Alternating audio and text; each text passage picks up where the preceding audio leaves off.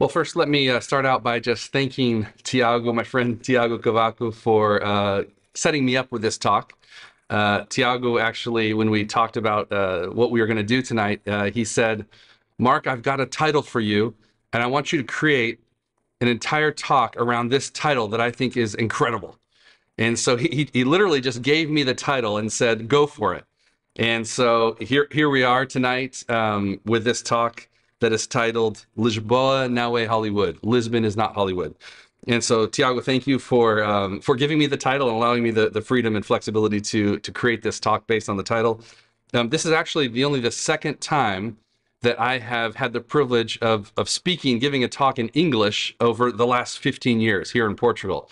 And so the first time I was able to, me and my wife Hannah, we gave a talk here at Igreja da Lapa to talk about our experiences one time at the church. And this is actually only the second time that I've been able to give a talk here in English. Everything that we do is in Portuguese, and so this is such a privilege for me to be able to give a talk in English.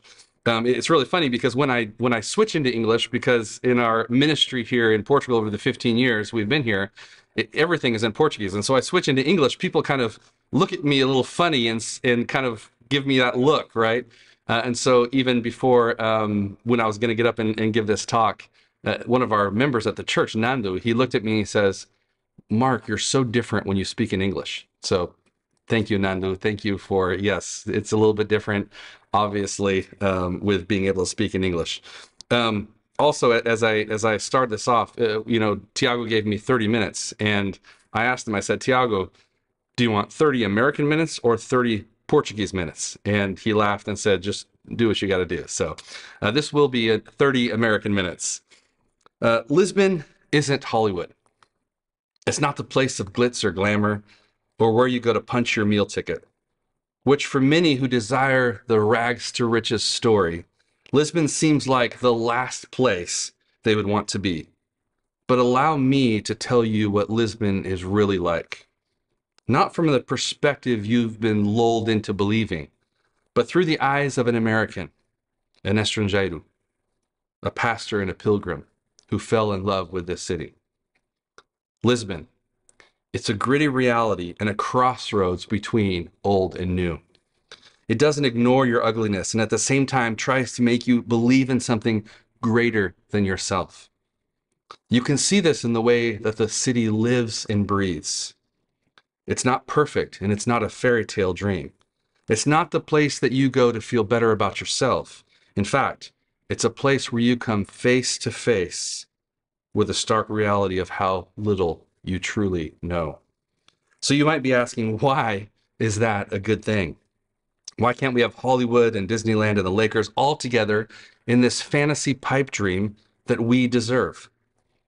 Well, if you want to lose your soul, go to Hollywood. If you want to gain your soul, come to Lisbon. So I have a confession to make. I'm not the smartest guy in the world. Oftentimes, we missionaries are sent out from America, and we like to think that we have sent out our very best, the cream of the crop, the smartest and the bravest, the self-starters who will make a huge splash, a huge difference. We often think wrongly, I might add, that something big might happen just based on willpower or enthusiasm alone. The American will show up and put everything into order. And you know what? It's dead wrong. Unless, of course, you're into American imperialism and the modern missions movement. But quite frankly, those people get chewed up and spit out. They get taken to the cleaners when they show up here in Lisbon. I know when I showed up 15 years ago, people might have asked, they sent this guy? This guy? And before you do the Portuguese thing and tell me it's okay, coitadinho, está tudo bem, let me tell you how I've proved this over and over. But strangely enough, in doing so, God burned off my Americanness and replaced it with a Portuguese spirit that echoes what I want to communicate to you tonight. Ironically, by staying in Lisbon, I gained my soul. So tonight, let me share with you 5 ways that God has done that over and over during these past 15 years. The first one, language missteps and the long road of adaptation. Language missteps and the long road of adaptation. I am the undisputed king of language missteps. And what's a language misstep, you might ask? Oh, it's just me wanting to introduce my wife to people. And instead of using the verb apresentar, for months I kept using the verb apetecer. I mean, can it get any worse than that? And to make it worse, I did this in church when I was supposed to be introducing my wife. I literally asked people if they wanted to apetecer my wife. I'm just thankful that no one took me up on the offer. Or one time when I told a bunch of my friends that American food isn't fresh and they love to eat their food with preservativos. They were frantically waving and telling me, Mark, that's not the right word. But I thought they didn't understand, so I kept telling it over and over and louder and louder. I said, no, you don't understand. They love to eat their food with preservativos. And the stories go on and on and on. The language missteps, I've got stories and stories of them. I showed up to Portugal and had to learn a completely new language, a completely new culture, and a new way of living. I had to quickly decide that mistakes don't define me, but faithfulness does. Faithfulness defines me. It's about getting knocked down and getting back up, time after time after time again. Lisbon and the Portuguese language just does that to you. It humbles you. It puts you in your place. It recreates you from the ground up. And it's ironic when I think about it. We didn't choose Portugal. Portugal chose us. God sent us to this country, sight unseen. We didn't come here because we saw the beautiful travel magazines, the amazing beaches that you sometimes see nowadays. And Portugal looks so attractive. We had to learn to love Lisbon through the ups and downs, through the mistakes, the good times and the hard times, to understand that the charm grows on you and never lets go. Number 2, being surrounded by true genius and knowing my place within real talent. Being surrounded by true genius and also knowing my place amidst real talent. I quickly realized that part of the journey for me was being okay with working alongside truly gifted people. It was about accepting who God made me to be, normal and average, and trust me, I am not special. And where God in his sovereign wisdom decided to place me in ministry. Despite all my mishaps in language, despite all of those years of learning culture and understanding how this all works, figuring out my place in this ministry that God has given to us. Oftentimes we are tempted to leave where God has placed us in an attempt to find meaning and significance in what we do. And so we jump around, we look for the next best thing. We chase after what we think will be the next great adventure, trying to fill that hole that we find in us. Yet time and time again, God has reminded me that it's better to embrace Lisbon, where he has placed us, and reject the fantasy of Hollywood. Not because Hollywood is evil, well, it kind of is, but that's another talk, but because it allows us to be okay with comfort-driven mediocrity. Hollywood allows us to be comfortable with that mediocrity. For me, it's working alongside true genius and real talent, not in some faraway fantasy land or trying to go to the next place and chase that, but right here in Lisbon, allowing that to happen right here in the place where I'm at. I get to work with some of the sharpest and creative minds I've ever known. And who would have thought I would find these people right here in this place? We are tempted every day to think that the sharpest and creative minds can only be found out there, around the next corner, around the next adventure, and that other place, long from here, in some mythical place that we've created in our minds. Sadly, so many of us leave to chase this never-ending cycle, while ignoring the incredible depth of talent that exists right here in front of us. Let me put it this way. I wouldn't trade Tiago for Piper. I wouldn't trade Philippe for Dever. I wouldn't trade Manel the Machine for the world's riches or Hugo and Tiago for a cushy senior pastor job in the U.S. making $200K a year. I'm convinced that the genius that I work with every day pushes me to be a better man, a better pastor. even if I never achieve what the world defines as success. Number 3, embracing your simplicity while leaning into the complexity. Embracing your simplicity while leaning into the complexity. I've had to learn how to embrace my simplicity and at the same time live and breathe the complexity of this city and culture. One of the biggest mistakes people make, whether you're coming to Lisbon or you're from here, is this paradox. People coming as estrangeiros, as foreigners, think that everything is simple, and people here think that everything is complex. Europeans think that everything is complex. And I've learned that there's a paradox at play, a biblical paradox that helps us embrace Lisbon regardless of where you're from.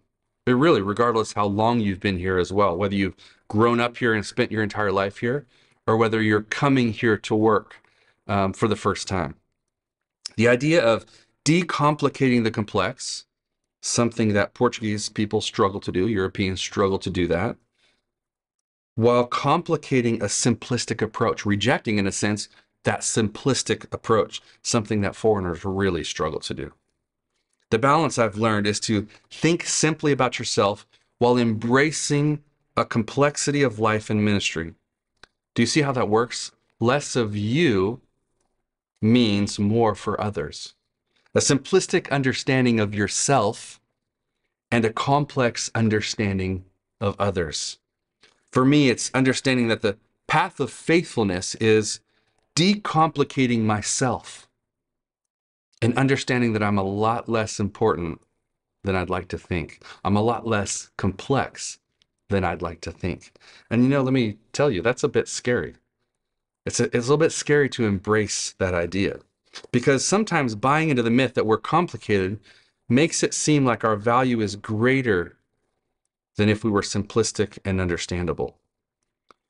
In fact, when I first started preaching here in Portuguese, it was a monumental task to begin preaching in Portuguese. I remember it took me sometimes a week or 2 weeks just to prepare a sermon. And I would prepare the sermon, get it all ready, and then I'd actually have one of my daughters correct the sermon because, of course, their grammar was a million times better than mine, and still is.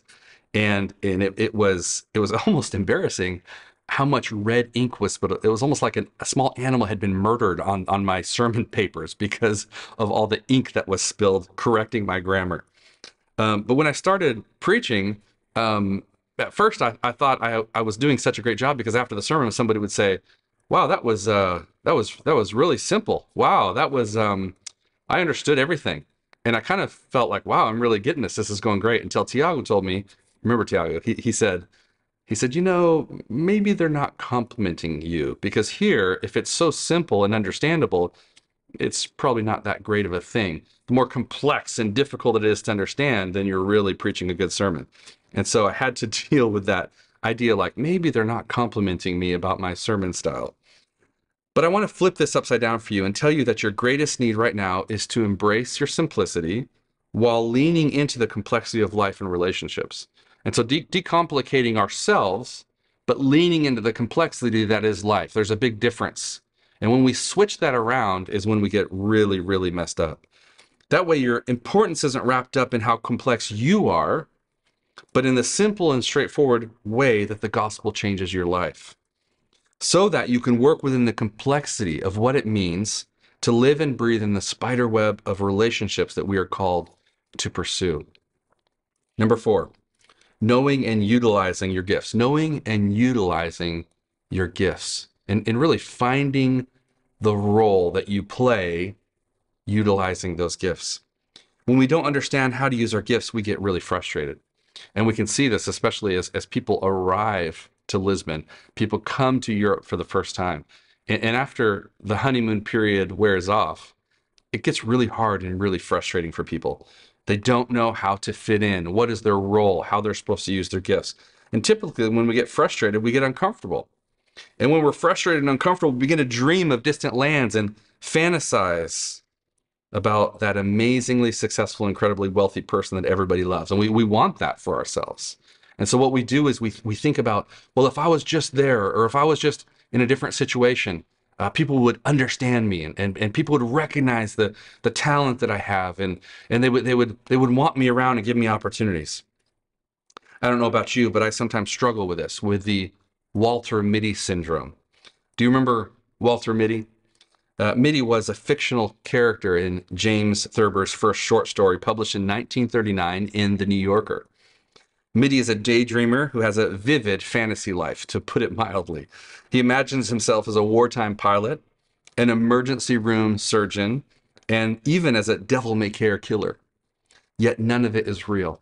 It only happens inside his mind. I often catch myself pulling a Mitty and dreaming of the what ifs in life.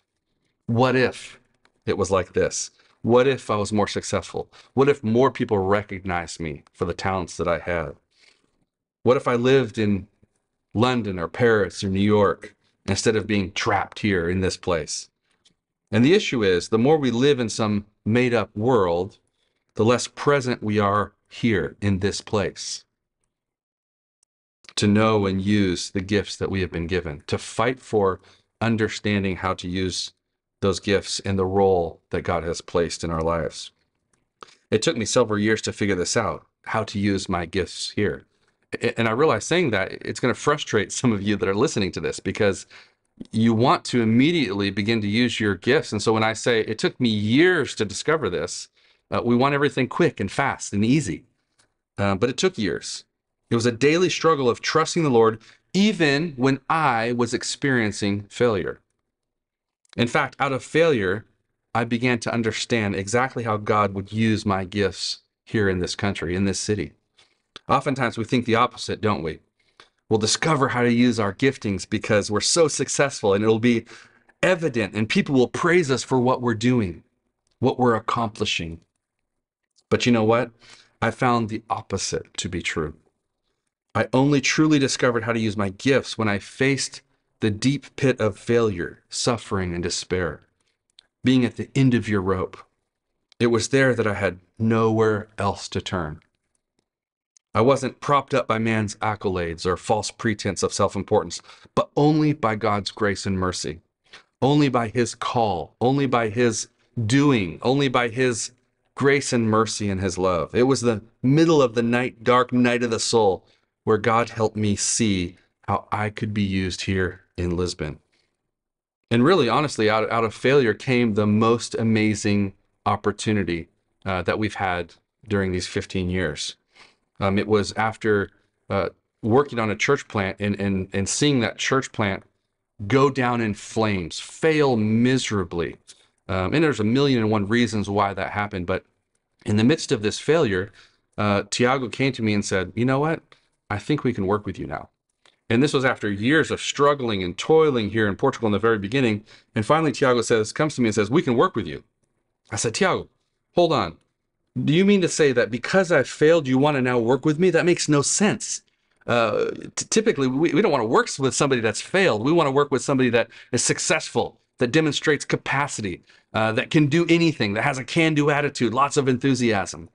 And Tiago said, oh, no, Mark, no, Mark. Because you failed, you're one of us.